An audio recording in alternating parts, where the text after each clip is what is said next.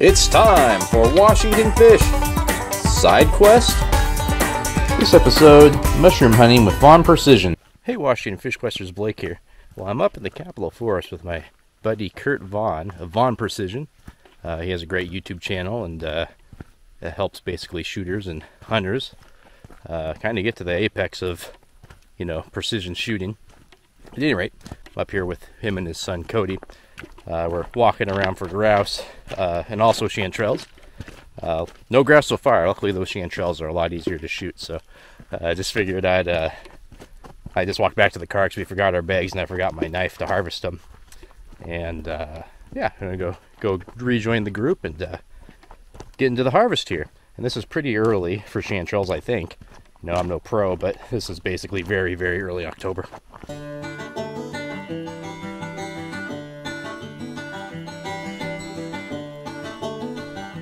Well, looks like I missed the party. Got plenty of mushrooms here. Oh, there's Cody handing Curt a, oh my gosh, yeah, it's plenty for 3. That's plenty. Plus, we still got that other pile that we left on the side of the trail back there. Oh, wow. So, yeah. So if we can just get some grouse now, we'll be eating good. They are, right? And there's actually a bunch more down here, too, and Curt and Cody called off the chanterelle hunting, because we got all we need, and you're just supposed to kind of take as much as you can personally use. You shouldn't be coming out with like buckets of them, Oh, there's the rain. Yeah.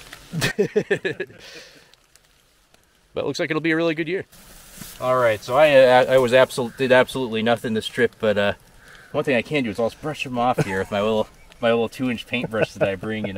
My buddy Lee in that first episode, he had a really cool knife where it was like half a knife and there was like brush off the back. Oh yeah, those are nice. I want to order one of those. Yeah, no, those are great. Yeah, but all I got is this little paintbrush, but it's yeah, it's pretty nice. I just take them and brush them off there.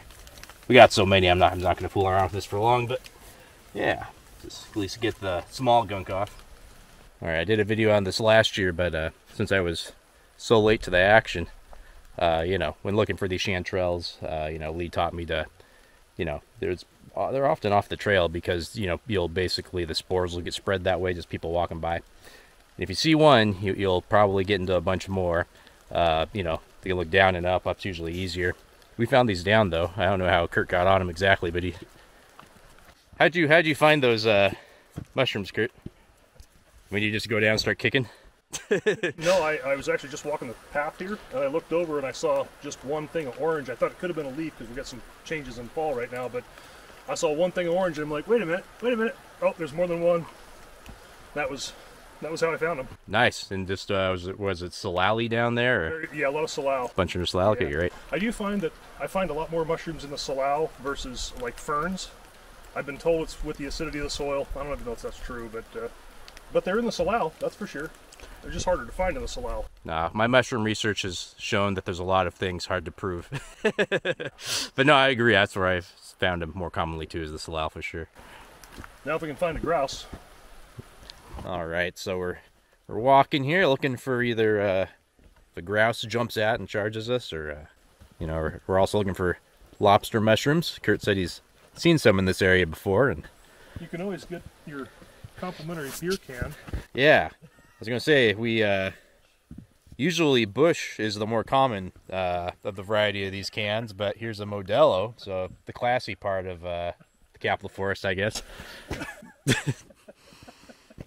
Oh yeah, but as I was saying, Curt was mentioning to me that he thinks that so I know jack about hunting, and I'm super grateful that Curt's taking me out, and we went out shooting yesterday and had a blast. See what I did there? At any rate, nice plug. Yeah.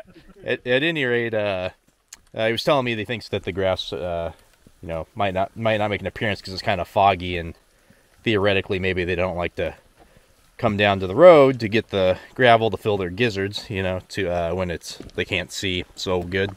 Yeah, hopefully we'll spot some lobster mushrooms. Yeah, they're orange, really give themselves away.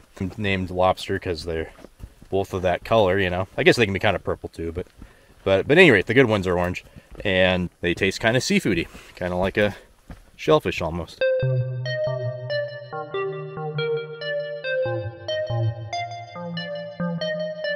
Cody here just found us a lobster.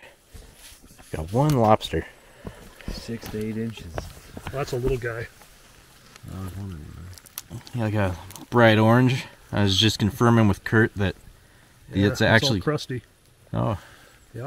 Is that a good one? I think so, yeah. Yeah, just dig down underneath there and... I don't want to hit your head with my gun. Oh. yeah. So apparently these lobster mushrooms are parasitic. It's a parasitic fungus that turns other mushrooms, but it actually makes the mushroom taste a lot better. What you're looking for with them is you want like a nice heavy one, I'm told, and you don't want it to like stink like seafood too bad, you know? If it's like super fragrant. Actually smells like dirt. Yeah, it smells like dirt. Perfect. Yeah. Yeah, feel that, Blake. That's really rough. Oh yeah. It's the old Rodney Dangerfield of mushrooms. It's rough, I tells you. Probably didn't get no respect either. But yeah. All right, cool. Well, Right on. yeah, way to go, Cody.